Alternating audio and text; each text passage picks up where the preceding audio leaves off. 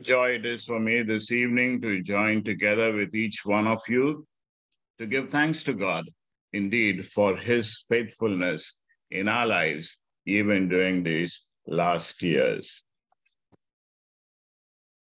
This evening, I have entitled my talk to you as The Rock Who Never Changes in Ever-Changing Times. The Rock Who Never Changes in Ever-Changing Times. The verse that we have selected for our theme this evening is in Deuteronomy chapter 32 and verse 4, where it says, "He is the rock, his works are perfect, and all his ways are just. A faithful God who does no wrong, upright and just is he." He is our rock. Now, in a world which is constantly changing, God is the only constant. And this is why Moses here in this passage declares that he is a faithful God. And this is an important word for us today. If you look at the context of this particular verse, Moses is writing this at the end of his life. He is going to hand over charge to Joshua. And this is part of a song that he has written, which people could sing later on to give thanks to God for his goodness and faithfulness. But remember, this was a group that had wandered in the wilderness. That group had perished. It was the next generation that has come in. So Moses is reminding them of who God is, looking back on God's faithfulness of bringing them from Egypt and also looking after them during the period of wandering, even though they were constantly whining against him. So here's the message that Moses is trying to get across to the people. Our God is a faithful God. So when you think of the future, don't give up. When you think of the future, don't get worried. And that's a strong word of assurance for each one of us, even this day. Now, this is the first time that this word rock is used to describe God. And in fact, even in this song itself, Moses speaks about God as a rock as in five different ways or five different verses. Now, why does God call himself as a rock? What are some of the characteristics of a rock, which is definitely true for God? First of all, a rock is stable. A rock is reliable and trustworthy, isn't it? Our God can be depended upon. A rock is permanent. You find these huge boulders in the sea. And when you think about God, our God is eternal. He is from everlasting to everlasting. When you think about foundations, we put strong rocks. When you think about God, he is our sure foundation. He indeed is our firm foundation. And if our lives are built on the rock of Jesus, then we can be sure that no matter whatever storms of life come in, the building will not collapse. The rock is also a place of refuge from the storm. In the midst of a storm, if we are there next to that rock, we would be safe from the storm. That's the imagery of a refuge in the time of our storm. So if you're going through storms in life, even right now, he's our refuge. He's our rock. We can hide in him. And if you're thinking about the future, don't worry. Good news for you. Storms will come. But the good news is that our God is a rock. He is the faithful one. We can find refuge. We can find shelter in him. Now, when you're thinking about our God is the faithful God, we are speaking about his character. We are speaking about who he is. It is not the faithfulness of God is not dependent on his moods. It is not dependent on his whims and fancies. It doesn't mean that today God gets up, as it were, and says, today I'm not going to be faithful. These guys are hopeless guys. No. It is true to his nature. And this is why we must have this confidence that our God will never fail us. He is indeed the faithful one. He can be counted upon. He is true to his name. He is true to his name. And this is why God is very concerned about the reputation to his name. Remember Moses in the wilderness when the people were, griping and whining, and God said, I'm going to wipe these guys out. Moses intervened and says, what will happen to your name? What will people say?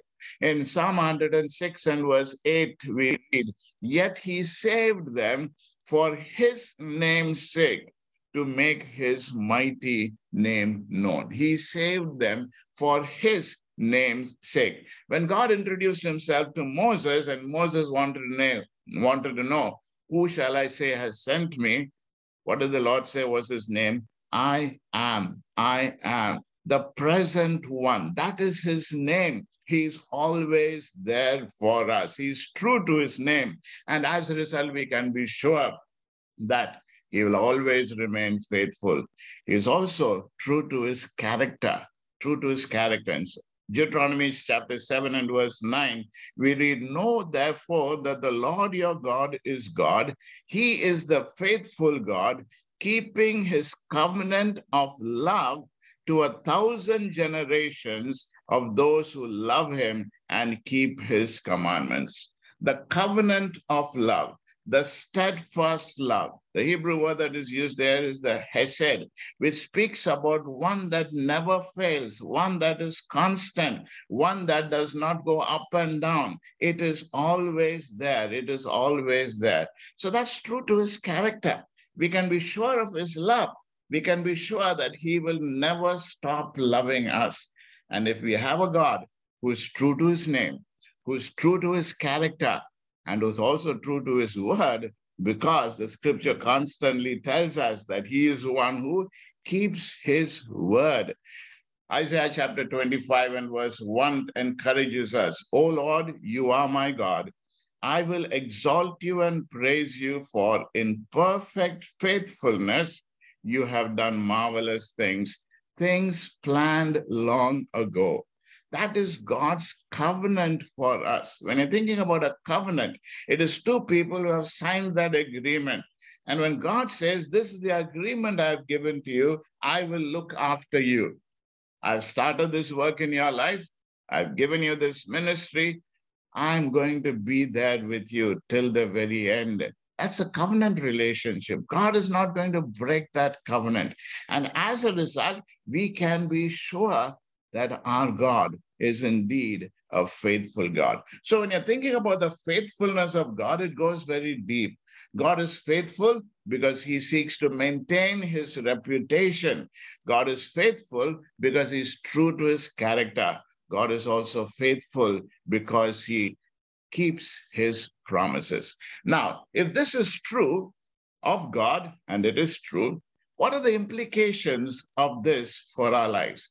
Yes, in our head, we may believe that God is faithful, but how can we translate it into our hearts and live by that truth that, yes, our God is faithful? What are the implications? Let me share with you a couple of applications or implications. Number one, every word he says is true.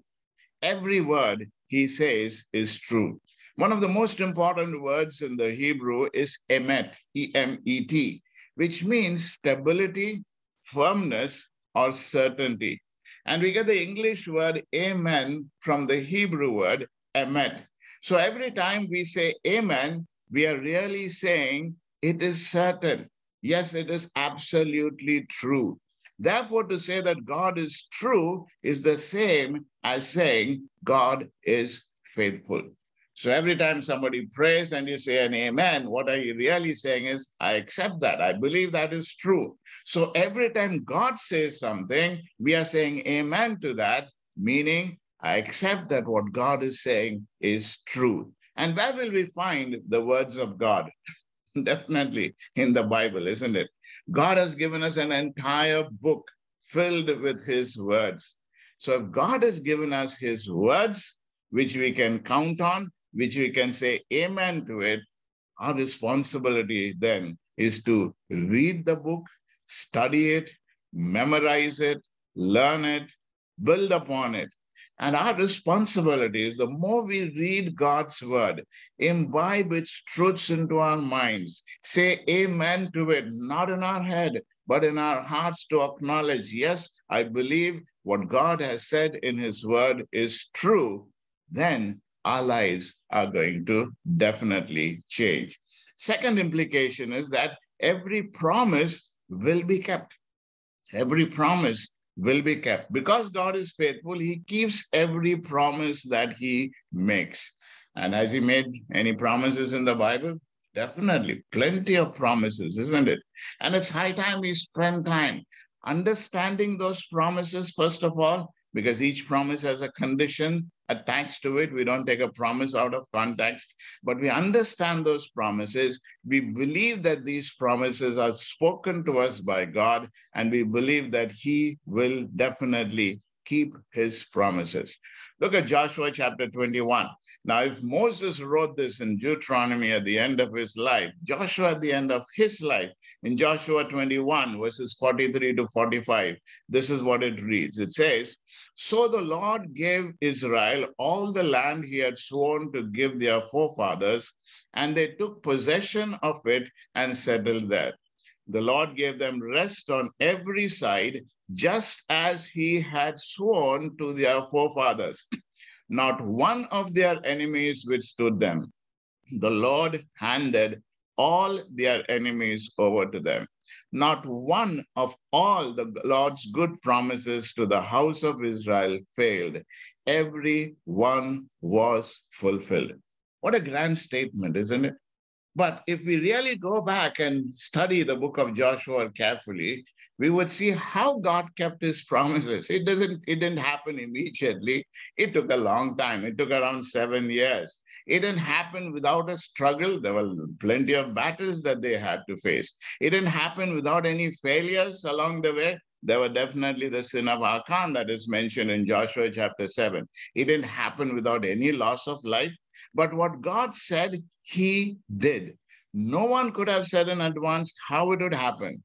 But in the end, the Israelites were totally victorious. And that's the assurance for us. God keeps his promises. How he's going to keep it, we do not know. The end, we do not know. But the fact remains that he is a God who keeps his promises, and we can be sure of that. The story is told of Gladys Aylward, the missionary who served in China before World War II. And when the Japanese army invaded northern China, she was forced to flee this place along with 100 orphans. And as she led the orphans into the mountains, she despaired of ever making it to safety. After a sleepless night, she was reminded by a 13-year-old girl of Moses and the parting of the Red Sea. Now, here's a young girl speaking to a senior missionary and saying, remember, God delivered the children of Israel, Red Sea parted. We can trust God, isn't it? God will deliver us. Now, to this, Gladys Aylward responded and said, but I am not Moses. And the little girl replied and said, of course you aren't, but Jehovah is still God. Jehovah is still God. Is not that a word for us today? No matter whatever mountains may loom over us, no matter whatever storms may come around us, our God is still God, and we can definitely trust him. So this evening, if you're feeling squeezed in by your circumstances, think not about the storm. Think not about the mountain. Think about the promises of God. Read them, write it down, memorize them, put it where you can see it all the time, and hold on to these promises, because not only is every word true and every promise kept, God is definitely a faithful God. But now you may tell me, but life has been difficult. Last couple of years, it has been so much of stress and strain and trials, But remember, thirdly, every trial has a purpose. Every trial has a purpose. Oftentimes, when trials come into our lives, we think that God has forgotten us, or we think that something we have done wrong, so God is angry with us. No. God is not angry in that sense. He is one who is still a faithful God. He takes us through those trials of life. He is with us in the midst of the trials of life. And as Job in 23:10 says, he knows the way that I take. when he has tested me, I will come forth as gold. That's the confidence of Job. Job is saying, God, I know you're a faithful God. Yes, I'm going through these trials and testings right now. Remember that what trials that Job went through, none of us have ever gone through, isn't it? And I hope and pray we won't go through such trials. But Job has gone through such intense trials, and in the midst of that, his confidence level in God is that he knows the way that I take, meaning that I know he's a faithful God. He's taking me through these trials. When I come out, I will definitely come forth as gold. The story is told of a little boy who was flying a kite in the sky when it drifted into the clouds and disappeared from view. A passerby asked the little boy what he was doing. He said, I'm flying my kite. Now the man looking up and seeing only the cloud said, I don't see any kite. How do you know it is still there? I don't see it either, replied the boy. But I know it is up there because once in a while, there's a tug on my string. Once in a while, there is a tug on my string. Now, there may be times in our lives when we feel God is abandoned, God is silent, we don't see the hand of God. But remember, there is still that little tug in your heart, that little tug which will still say, our God is still faithful. Our God is still faithful. So keep holding on.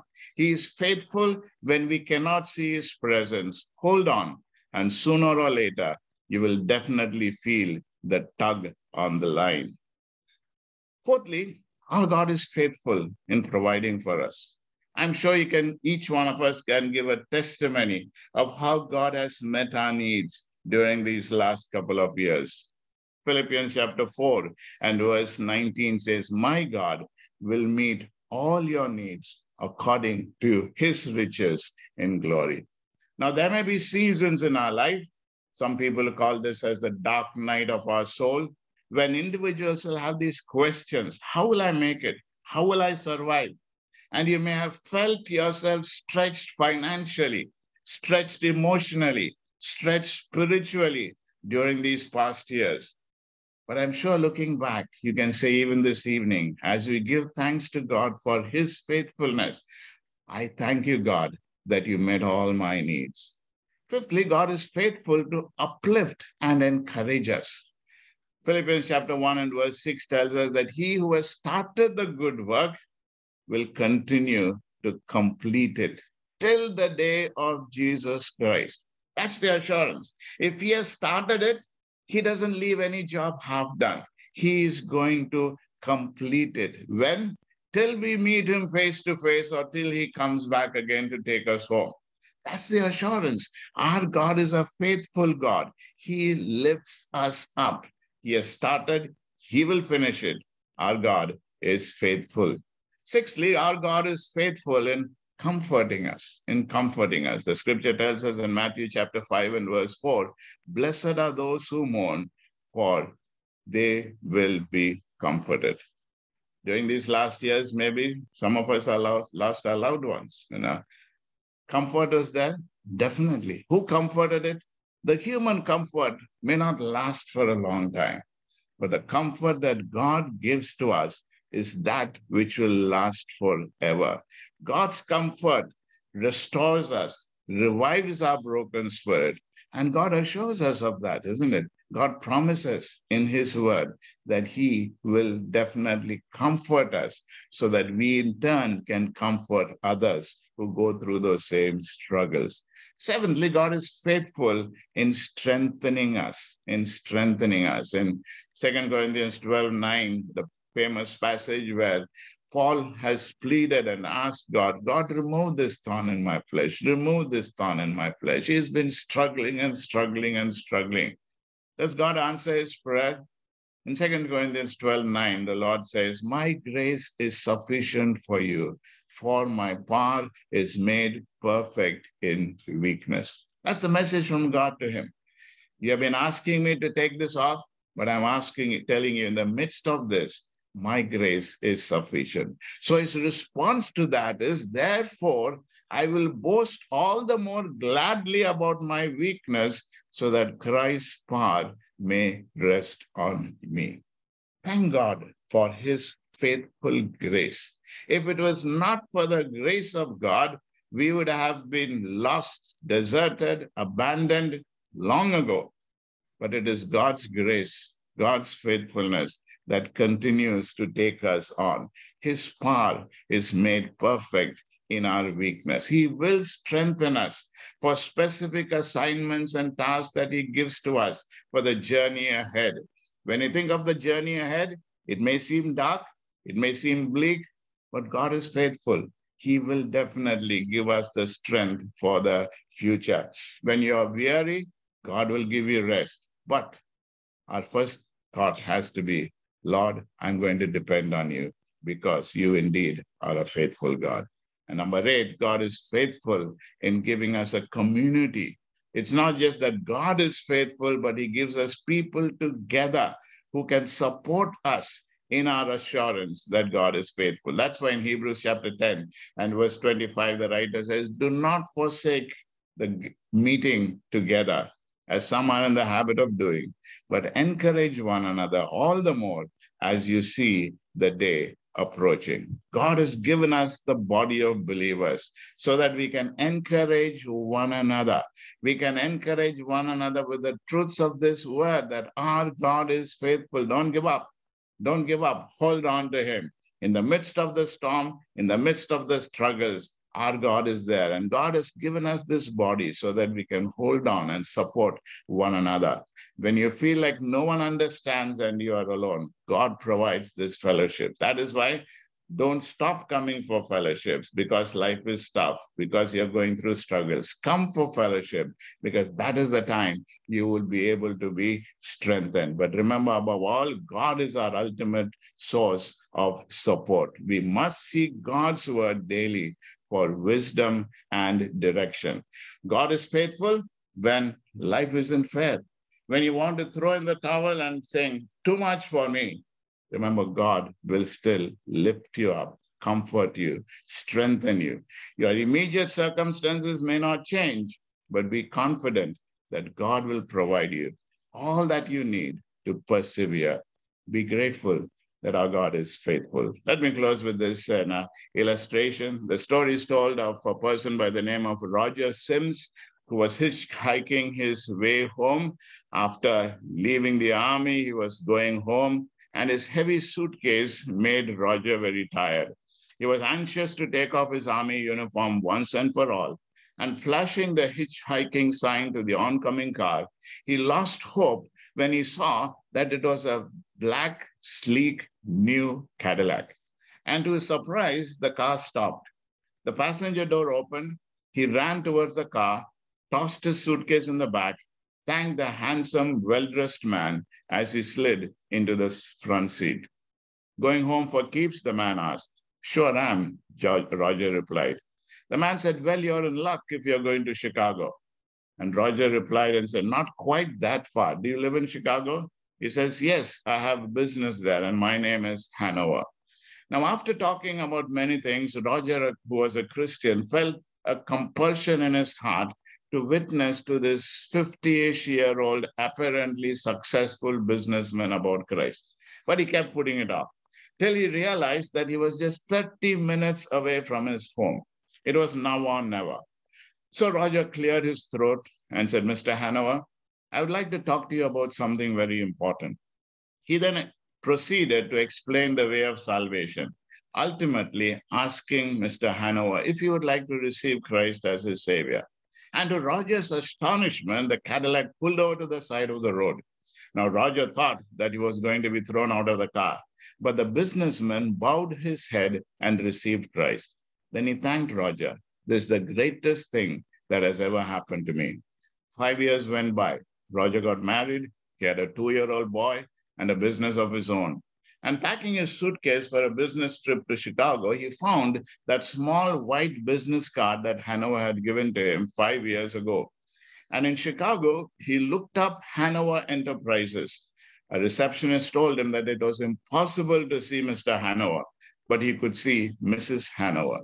He was a little confused about what was going on as he was ushered into a lovely office and found himself facing a keen-eyed woman in her 50s. She extended her hand and asked him, "You knew my husband?" Roger then told her how her husband had given him a ride when hitchhiking home after the war. "Can you tell me when it was?" she said. "It was May 7th, 5 years ago, the day I was discharged from the army." "Anything special about that day?" The wife asked rather. Roger hesitated. Should he mention giving his witness? Since he had come so far, he said, might as well take the plunge. So he told her, "Mrs. Hanover, I explained the gospel." He pulled over to the side of the road and wept against the steering wheel. He gave his life to Christ that day. Explosive sobs. She started weeping profusely. Explosive sobs shook her body. Getting a grip on herself, she sobbed profusely and said, "I prayed for my husband's salvation for years. I believed God would save him." So Roger asked, "Where's your husband, Mrs. Hanover?" "He's dead," she wept bitterly as she struggled with her words. "He was in a car crash after he let you out of the car. He never got home. You see, I thought God had not kept his promise." Sobbing uncontrollably, she added, "I stopped living for God 5 years ago because I thought he had not kept his word." I wonder if I'm speaking to someone today who has maybe given up on God, who has said, "God has not kept his promise. I prayed for so-and-so and that person died. I prayed for healing and God didn't answer." I wonder if you're going through those frustrations and have given up on God. Let me encourage you this evening. Don't give up. Our God is a faithful God. Even in that extreme case, God was faithful, and he will be faithful to us too. Rest in him, trust him, serve him. He is who he claims to be, and he will do all that he has promised. He indeed is the faithful God. Let's bow our heads in prayer together. Father, we thank you, Lord, that you are indeed such a good God, such a faithful God, one who never abandons us. Whatever we go through, we can be sure of this, that you are with us. Father, we pray that you'd help this knowledge about the faithful God to move from our head to our hearts, that we would live with this assurance daily, yielding ourselves to you, trusting you fully, and seeing you taking us one step at a time into all that you have in store for us. We give you thanks and praise. In Jesus' name, amen.